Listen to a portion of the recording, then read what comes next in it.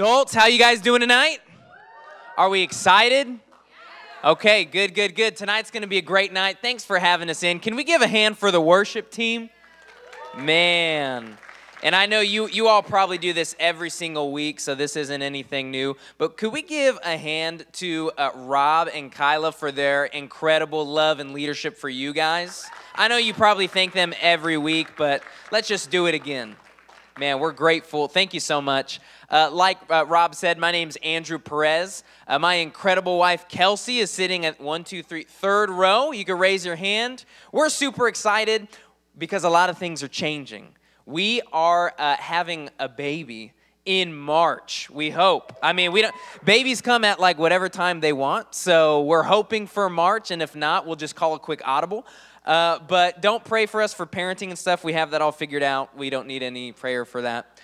This is our first child, so we're taking that baby then in August, 8,000 or so miles around the world to a country called the Philippines, and that's where we're going to be starting a brand new chapter of our lives. And so we're super excited for that. I'll share a little bit about us, maybe some things we like. Maybe you'll notice that we have some things in common, or maybe as I'm sharing, you're like, yeah, I hate this guy. Get him off the stage. It's up to your discretion. First thing, we love Asian cuisine. Anybody here, like, you can throw down some sushi? Any? Okay, I get a couple head nods. Dim sum, we were just having a conversation, so if I don't see a head nod over here, we're going to throw down right now. Ramen, any ramen? Okay, this is, I don't know if you've had it, this is pretty incredible, one of Kelsey and I's favorites. Pho, Vietnamese pho. Oh my, maybe this is a hot topic, I don't know. Pho or ramen, I'm kind, oh. All right, then let's pray and wrap this up. No, like, we just pretty much anything Asian we love to consume, and so it helps that we're moving to Southeast Asia because there's a blend of all of that there, so we're grateful for that. Some hobbies that Kelsey and I like to do, maybe a little bit different for each of us, but, we found, what we like to do. Kelsey, she's an incredible bread baker.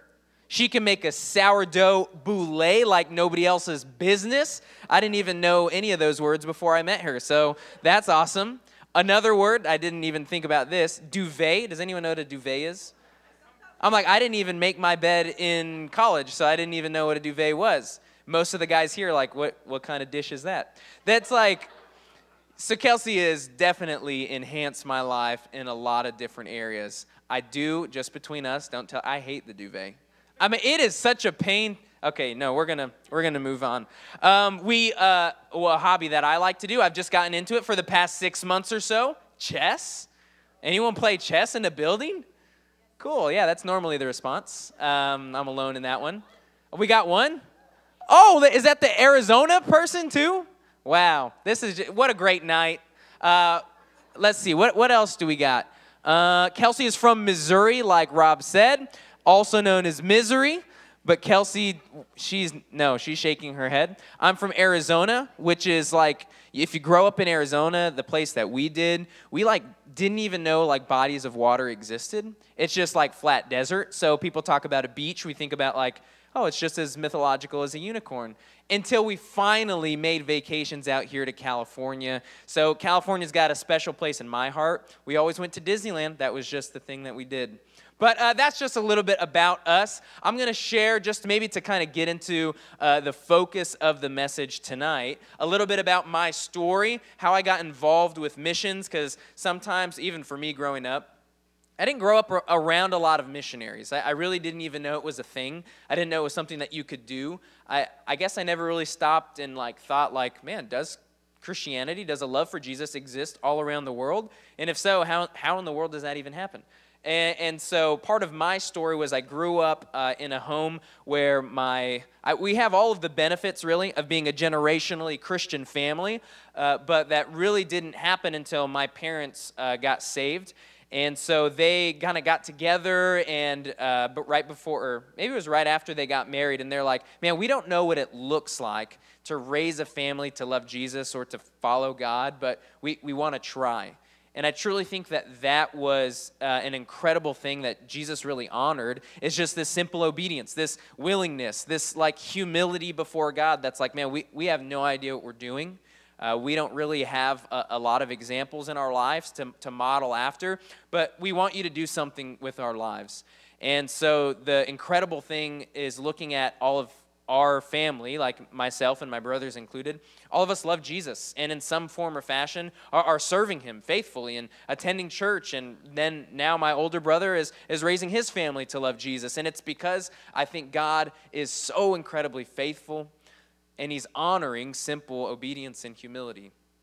But I didn't know what I wanted to do with my life. Maybe you're like me or couldn't relate to this story. Is growing up, man, everyone seemed to have it figured out. Like even from like first graders, you would be in class and maybe like the assignment for the day was to write your future occupation and then draw a picture of what you wanted to do. Man, that's like the most stressful time of my entire life. And I'm like a kindergartner, first grader. These kids like, I want to be an astronaut. And you're like, bro, you eat your boogers. There ain't no way you're going to be an astronaut. But like at least they had some sort of idea. And I remember like time after time after time, I'm like, I've got no idea. Like not even the slightest clue. And then like you go into high school and you feel like you have to have your entire life planned out. And I'm like, oh my goodness, I'm a senior. I'm about to graduate high school and I have no idea. My life's over. And you have more time, as you guys know. And I remember I just had no clarity. Like, I have no idea what I'm going to do.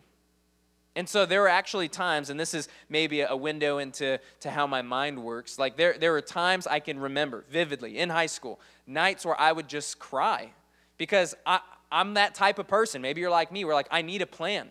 I love to have vision. I love to think forward. And I love to, especially being saved at a young age, like I love to just vision cast, especially for the things of God. But it seemed like God wasn't giving me clarity. Like, I've got no idea what I'm supposed to do, and God, you saved me at such a young age, but why do I feel so, like, lost right now with no direction? And so it was even during a time in my life where there was a portion of my life that was just honestly filled with pride. Like, I was following Jesus in all of these areas, but this one area of my life, which I was in just a not-so-great relationship, and I knew it, but I didn't want to hand it over to God because I'm like, I got this figured out. And so there was this time of my life where there was both like, God, would you please show me what you want for my life, while at the same time, I'm not going to give you full control of every single area. And it wasn't until I was truly humbled by God, and he allowed me to go on a missions trip to the Philippines, and I remember like, oh my goodness, this is what I'm supposed to do with my life. I had never spoken before in front of people. I'm just naturally an introvert, so anything that you're like, oh, Andrew, like, oh, you're kind of fun to talk to, that's a glory to God because I'm a stick in the mud. But, like, God has done some work in me. But I remember going over to the Philippines, I'm like, I'd never shared a single message or been in front. Like, I've never led a single thing. And I remember finally getting there with Lance and Melanie, which are the ones that we're going to be working with when we get there.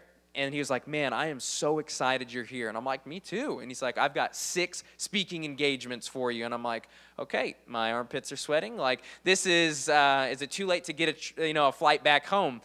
And I remember the very first time, I'm like, it was probably the absolute worst message ever.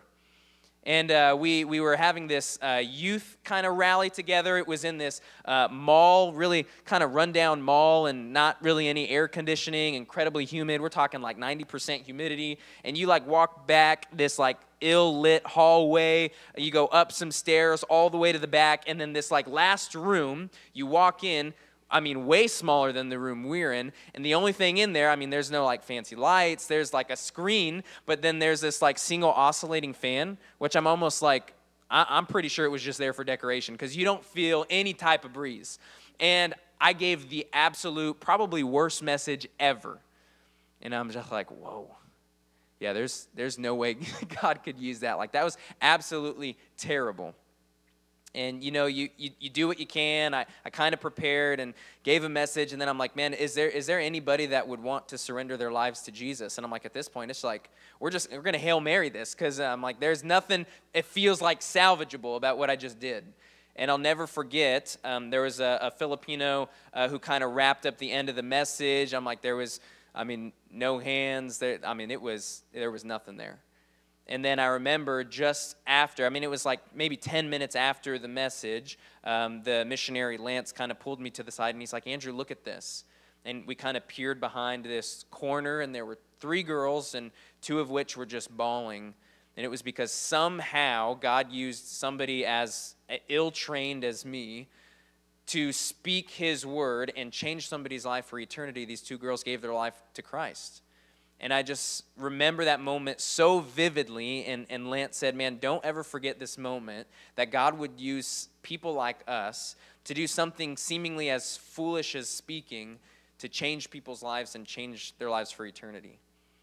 And I remember I came back, and I was like, oh my goodness, I didn't even know somebody could be a missionary.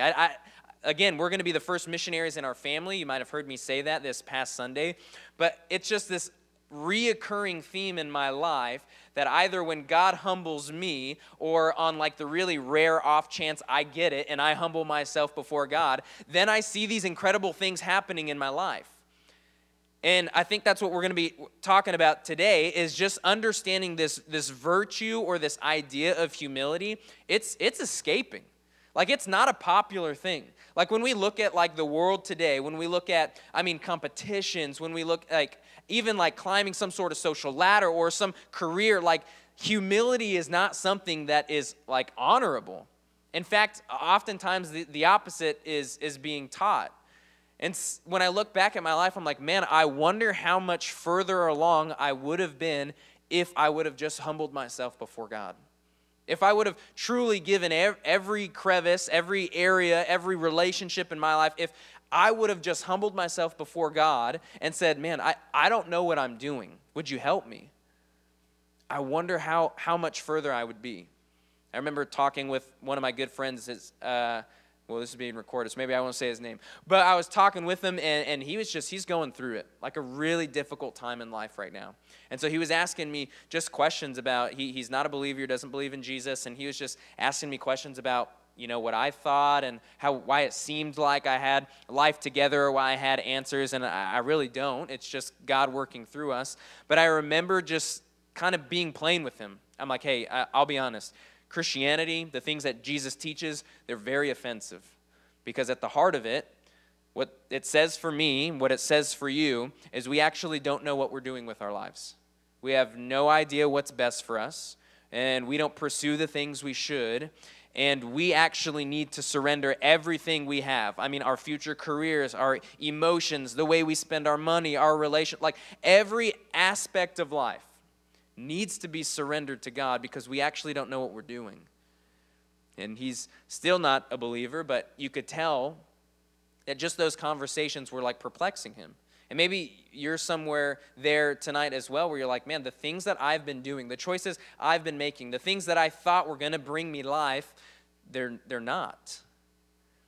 I would just maybe through the reading of God's word tonight, just ask you to consider maybe the answer isn't like another 7-step program, or it's not like, more self-love. Like maybe the answer tonight is us recognizing that we don't have all the answers, and that we actually, all we need to do is humble ourselves before God and ask him to take over.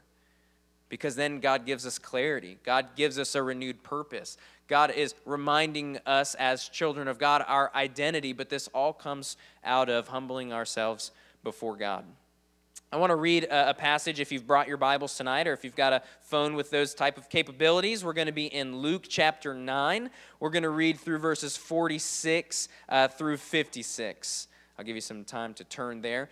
Essentially tonight, like I said, all we're talking about, which maybe isn't a popular thing to talk about, is humility. It's humbling yourself, which is difficult to do, because it seems like when you think you've got a handle on humility, it's like, oh yeah, well, I was pretty darn humble today.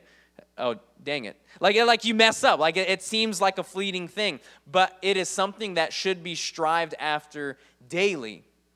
And when we are humbling ourselves before God, it is wild, even just looking at my own life. The type of clarity, purpose, and answers that are then revealed to me when I finally just admit, Andrew, you don't know what you're doing. You don't have it figured out. Don't lean on your own understanding. And so we'll begin reading in verse 46. It says, now an argument started among them, this is the disciples, as to which of them might be the greatest. But Jesus, knowing what they were thinking in their heart, took a child and stood him by his side, and said to them, "Whoever receives this child in my name receives me, and whoever receives me receives him who sent me.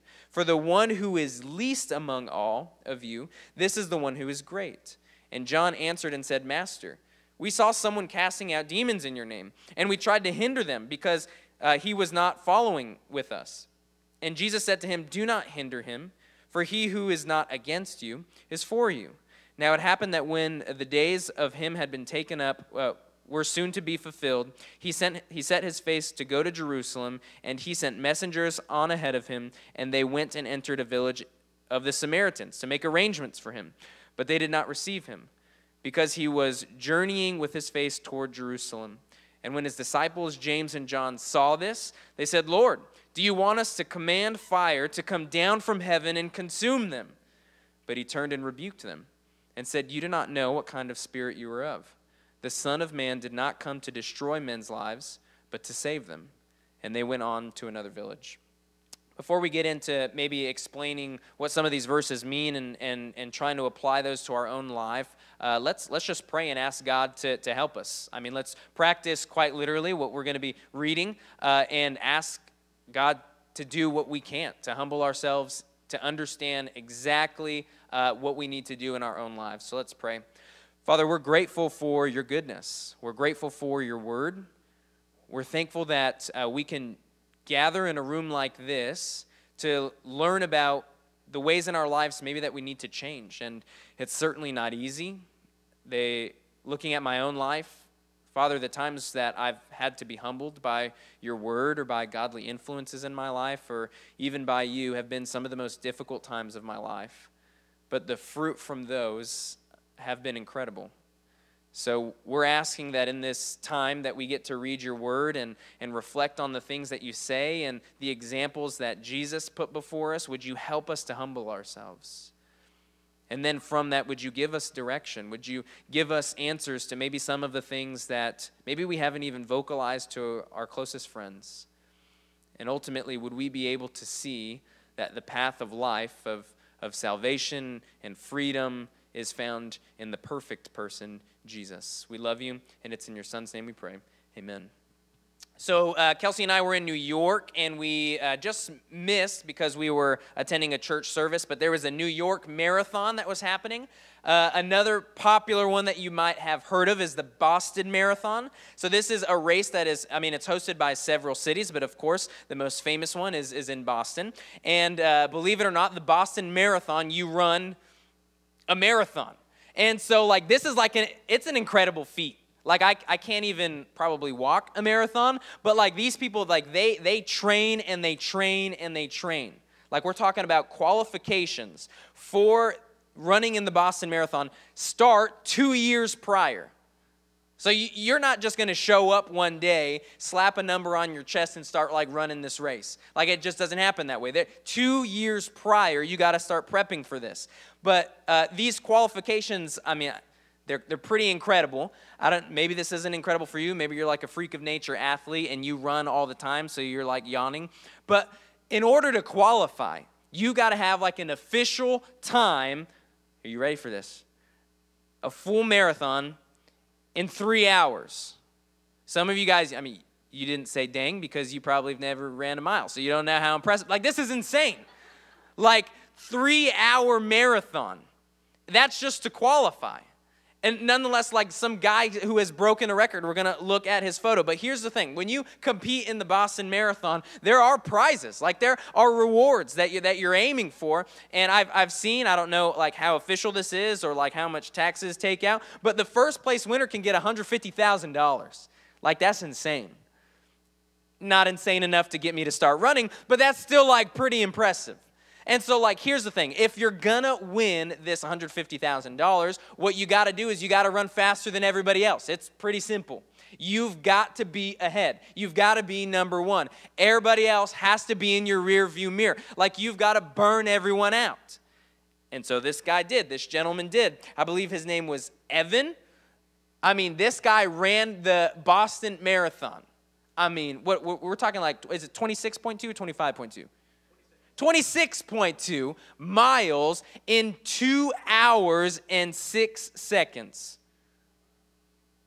I couldn't do that in a car. Like, this is insane. He surpassed everybody else. And in surpassing everybody else, he got his reward.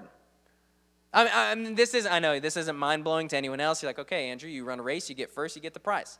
But I'm trying to get us to understand this is the way that our world works. Coming up in just, what is it, maybe a week, less than a week's time, what's going to happen? Everyone's going to watch it. The Super Bowl. Okay, not a lot of football fans in this place. Is anybody, Kelsey, you're rooting for the Chiefs? Go Missouri. Okay, let's just get a hand raised. Who's going for the Eagles? Okay, is that one person? Okay, and the Chiefs? All right, okay, and then this one, maybe we'll relate. Raise your hand if you don't care. Okay, I feel you. I know, yeah, right? Who's rooting for Rihanna? Like, this is like, in order to win the Super Bowl, to be the best team, to be the greatest team, you've got to beat the rest. You got to be ahead. I mean, thinking about even like careers or sports or races, like you name it, you've got to claw your way, climb your way to the top, using the less talented as a stepping stool if need be. Like, this is how you become the greatest. This is how we scale greatness. And this is something that these disciples, man, they were talking about, and they talked about it quite often. Like, this isn't the only time in Scripture that we see these disciples talking about this very same thing. It's like, man, who's the greatest among us?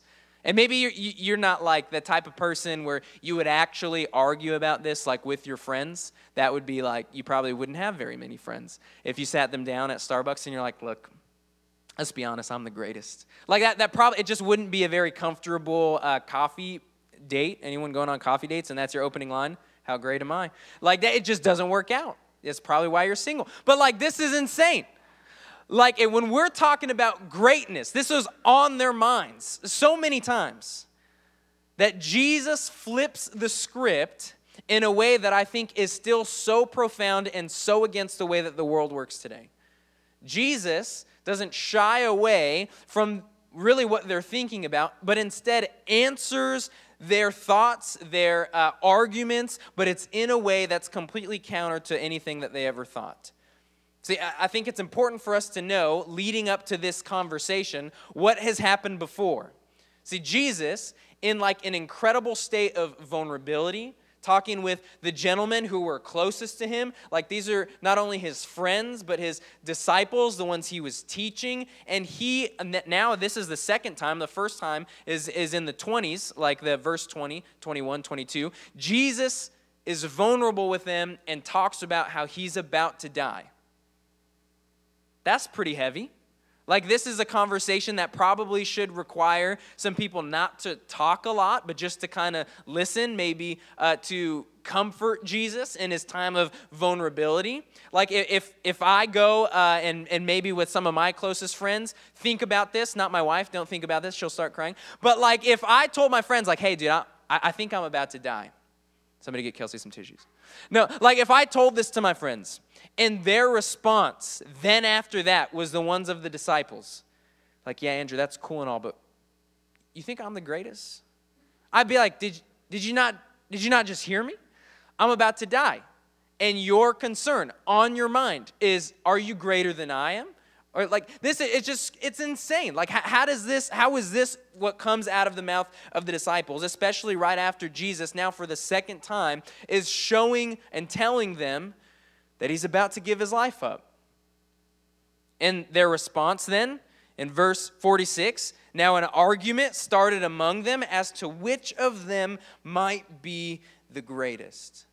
So they've been following Jesus for some time now, and a lot of them given up their careers, given up their homes. And so I imagine what's on their mind is like, man, I just want to see Jesus like completely take over. I'm like, all of the oppression that the Jewish people are facing, Jesus could just at any moment radically change the way that we're living and establish his kingdom right here, right now. And they're probably thinking, yeah, if he does that, man, where are we going to be? Like, how are we going to rank? And so this kind of pride starts welling up in them as they're literally putting forth arguments as to why they are better than the other disciples. I mean, this is going back and forth. These disciples who were supposed to be unified, working together for the cause of Jesus, are now being broken up and disjointed because they're concerned with, man, what about me? What about my life? What about, like, how great am I? Where am I going to end up when Jesus' kingdom is established?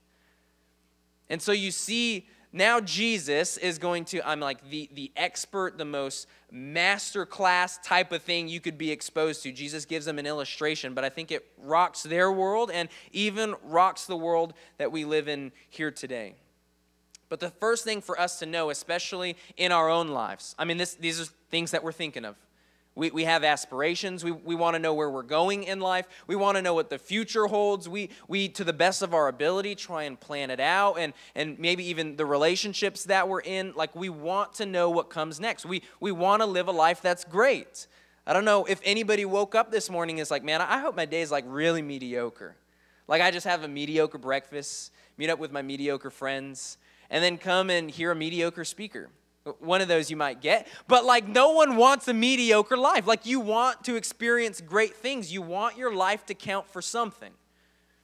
You want to be like people to not have to lie at your funeral, to like make stuff up about you. Like, you want to actually live a great life. And Jesus gives us a recipe for that. But the answer isn't in pride. So throughout us just walking through this passage, we'll move through it more quickly, but we're going to be highlighting some ways that pride, I would think, shuts doors or even clouds our vision to the things that God wants to use us for the opportunities that might lie ahead. Like thinking about the most exciting opportunity in my life is to be married to my wife and us to get like working together in a foreign country to share the truth about Jesus. Like, that is insane. But God had to humble me first. Even today, like preparing for this message, I have my friends like texting me like, man, what things can I pray for? And I'm like, to be honest, like, we're talking about humility, and I just feel like an incredible hypocrite. Like, I don't have it all figured out. Today, I'm still struggling with pride to think that maybe I could craft this message in such a way where you would pat Andrew on the back. Pride destroys community, but humility establishes unity. I mean, the main thing that was, breaking up, trying to halt the things that Jesus is trying to get accomplished and use these disciples for is they're concerned about themselves. The pride, it's getting in the way. And then Jesus gives them an incredible illustration. Verse 47, but Jesus, knowing what they were thinking in their heart, took you think like, what would Jesus show? Like, this is the thing that we should be like. The greatest person should be like this. Maybe like a shield because it's so strong, or like a rock because it's like a great like foundation, or maybe Jesus even could have used himself as an example. Instead, Jesus takes a child and makes him stand by his side. And he said to them, whoever receives this child in my name receives me. And whoever receives me, him who sent me, for the one who is least among all of you is the one who is great. Jesus is saying, if you want to be great, you've got to be like a child. Because this child wasn't so ambitious to get this worldly honor or worldly praise or get on this power trip of, man, which one of us is going to be. Instead, the child is meek. It's very limited in what a child can do. A child needs the help of its parents to survive. It's humble. And this is flipping the script because they're like, wait a second. Like, our whole lives, the things that we've been viewing, the examples that we've had are these people who have been having to climb up to the top. I mean, if we think about the religious leaders of the time, like everything they would do would be in public so that they could get a pat on the back. But Jesus is saying if you want to be great in the eyes of God, which I think is so important, we've got to be humble. And John, Jesus, an incredible teacher, probably maybe even spoke about it more. I don't know. But thinking like right after that, maybe our first thoughts would be like, oh man, there's so much I've got to change. Like I'm not humble in all the things I do. But I think John maybe responds in a way that probably we would, and in a way that I know I have before. John answered and said, yeah, Master, we saw somebody casting out demons in your name, and we tried to hinder him because he's not with us. So, like in other words, like this pride, instead of like realizing, oh man, I'm not like that, you like kind of push the blame off or shift the focus onto somebody else. And I mean, pride does this. Pride redirects correction onto or towards other people. But humility takes responsibility. It's almost as if he missed the whole point. It's like, oh, that brings up a great point. Yeah, there was somebody I saw who was trying to do good things for you, Jesus, but he wasn't with us, so I stopped him. Don't worry, I got it. It's like he missed the whole point. And then it goes on, Jesus says, but Jesus said to him, do not hinder him, for he who is not against you is for you. Now it happened that when the day for him to be taken up were soon to be fulfilled, so remember, Jesus, he's told them twice now within one chapter that he's going to die. He's going to give his life up. Jesus is the perfect man, the perfect representation of humility. Jesus, in Philippians 2, it's kind of even a baffling thought for us to wrap our head around, that the God, the creator of all things, became man. Like took on the nature of man, like became man, fully God, but became a man. That's humbling in and of itself, but then his entire life he used as a sacrifice to pay for the sins that he didn't commit, but that man committed against God. And Jesus did that willingly. Jesus is the perfect example of that. And Jesus, it says, those days were soon to be fulfilled. He set his face to go to Jerusalem, which is, I think, an incredible point to say. Jesus had an unwavering pursuit to humility, namely, the biggest example of humiliation in history. That this fully God, fully man would die a shameful death for the sins that he didn't even commit. Jesus had his face set toward Jerusalem. And he sent messengers on ahead of them, and when they went and entered a village of the Samaritans to make arrangements for him. So the Samaritans, like they had beef. Like the Jews and the Samaritans, they didn't really get along very well. We don't have time to get into the extent of that, but there was, tension there. And it says, but when they did not receive him, this is in verse 53, because he was journeying with his face toward Jerusalem. And when his disciples, James and John, saw this, they said, Lord, do you want us to command fire to come down from heaven and consume them? Like forgetting the conversation that they just had not that long ago. The point to prove that they weren't humble. They weren't this elite class. That they too needed to humble themselves. But then they shift attention on to other people, and now they've come into a village with Samaritans that they looked down upon because they were a mixed breed, you could say. They weren't pure Jew. And he's like, Jesus, they didn't receive you. They didn't welcome you in. Do you want us to call down fire and consume them, these terrible people? And you see the pride rise up again. Pride sees the wickedness in other people, but humility sees the evil within me. It says, verse 55, but he turned and rebuked them and said, you don't know what kind of spirit you are of. For the Son of Man did not come to destroy men's lives, but to save them. And they went on to another village.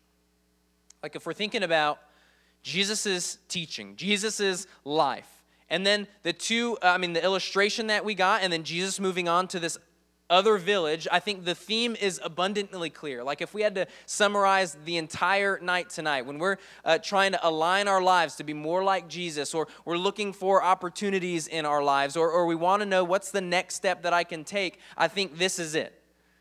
That greatness in God's eyes is measured by humility. That's what he's looking for. Like if we're looking at like my life and Kelsey's life, and you're like, oh, but you're missionaries, like you're like we're nobody special. But I think what God is going to use is simple obedience and people who know they desperately need God.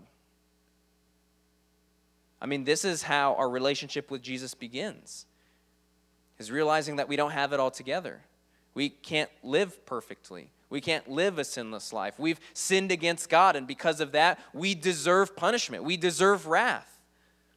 But Jesus lived a sinless life, and he died on a cross for our sin, who was the perfect example of a perfect, humble man. And if we would humble ourselves and ask Jesus to save us and trust in his work and trust in his sacrifice, then we'll be saved. I mean, our relationship with Christ begins with humility. And then to see progress in our life is a daily step away from pride and towards humility. I put together 10 questions as we're getting close to closing it up tonight. 10 questions to expose a prideful heart. I mean, these are ones that rocked my world, and Kelsey and I read over them together, and we're like, wow, we suck. But, like, this is like a list that's like, man, I don't have it all together. The list isn't for us to look at and to say, oh, well, actually, I've done that. I do that well. I do that. But it's like to expose, man, we desperately need help. I mean, the life of a Christian, the life of Scripture should show us, I mean, it's incredibly offensive, that we don't know how to live our lives apart from God. Every time we take control and we take the wheel and we make these plans that are about our own benefit, like destruction comes about. So maybe you'll get as messed up as I did as we read through these. Number one, 10 questions to expose a prideful heart. Do I regularly think of myself as more spiritually mature than others in my life? Number two, do I struggle to humbly learn from others, especially those who are less educated or experienced than me? Number three, am I quick to find fault with others and then verbalize those thoughts to them? Do I frequently correct or criticize others? Do I have a hard time admitting to God and to others when I'm wrong? Do I tend to be controlling of my spouse, my children, my friends, or in the workplace? Do I get easily hurt if my accomplishments or my actions or acts of service are not recognized or rewarded? Is it hard for me to let others know when I'm in need or need help? Number 9, am I sitting here thinking about how many of these questions apply to somebody else? Number 10, am I feeling pretty good that none of these actually truly apply to me? Like, these questions should reveal in our hearts that we're not assuming our Christ-like calling. And if I'm looking at my own life, the patterns in which God was incredibly gracious to me, it all began with humility, with him humbling me or a godly influence in my life, pointing out something that I was blind to. But it's not an easy thing, because the world says if you're going to be great, you've got to step on people and get to the top and forget about them. You do you and you live out, and your career, it's you. And then the teachings of Christ come along and say, yeah, if you're going to be great, you've actually got to become humble and the least. So then this quote by Keith Christensen reads this way: pride is at play whenever there is self-reliance, self-promotion, self-service. Instead of relying on God and exalting God and serving God, we don't often consider these ugly true colors of pride. But this is what pride really is. At the bottom, seeking to put self in place of God somehow. See, we see that pride is not just rebellion against God, it is actually a kind of rivalry with God. And God treats the proud in this way. He opposes the proud. He must. This is what is right and what is good, because he is, and there is none beside him. He is God alone. Man, if we want to see God work in our lives, if we want to believe that God could use us for greatness, I think it begins with a posture of humility. So just as I gave you 10 questions that might reveal a prideful heart, here are 10 actions that you could do today. I mean, the entire list is probably a little bit overwhelming, but maybe if we just picked one, just one step closer to the heart of God, that he might reveal the next path for us or begin to heal things in our lives that maybe we haven't told a soul. The first, routinely confess your sin to God. And then this one's really difficult. Acknowledge your sin to others. Number 2, react to wrongdoing patiently. Number 3, remain submissive to authority, to the good or the bad. Number 4, respond to correction and feedback from others graciously. Remind yourself of the servant's mindset. Receive from someone with lower accolades. Number 7, seek reconciliation. Be quick to forgive. Rehearse gratitude. Cultivate a grateful heart. Recite encouragement often, or in other words, purpose to speak well of others. And lastly, reckon pride as a condition that needs daily correction. I don't have all this together. And that was probably most of my battle, especially leading up to this message, is I don't have any foot to stand on. I still struggle with this. But I can testify to the goodness of God and his faithfulness to me, especially when he would humble me. Because it seems like then I would begin to make progress. I would begin to understand things in my life. I would begin to get answers in my life. But it began with humility. Because although it's different from the world, in this race for greatness, everybody wants to be great, Jesus says the greatest champions, the winners, the one who will get the great rewards are the ones who finish last, the ones who prefer other people, and the ones who humbly admit they need the help of a Savior. Let's pray.